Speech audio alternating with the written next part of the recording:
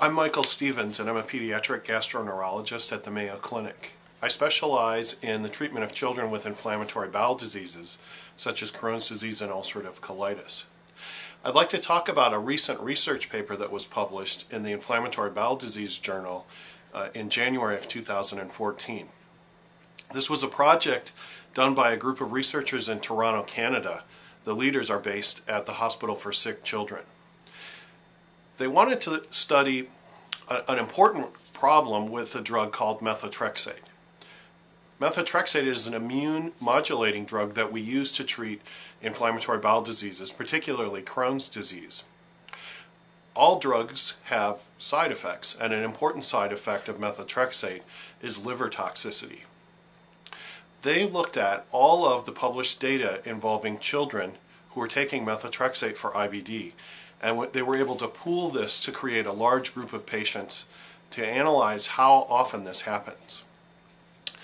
By combining all 12 studies that are available, they were able to look at a little over 450 patients.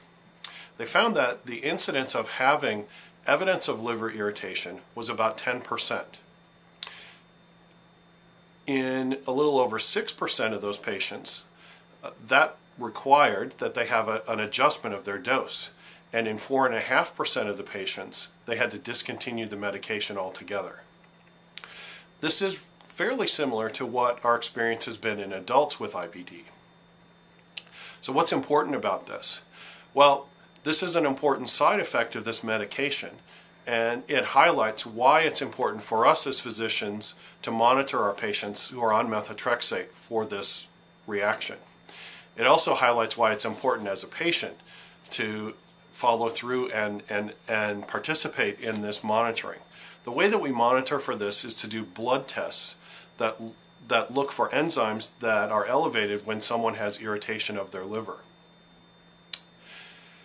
Another important concept is there are other things that can cause these liver blood test abnormalities. And it's important when a patient's taking methotrexate to consider whether it's related to their methotrexate or whether it's caused by something else. Two important examples in patients with IBD would be an autoimmune problem involving the liver that's associated with IBD. There are also other drugs, and one important example would be corticosteroids that can cause these changes.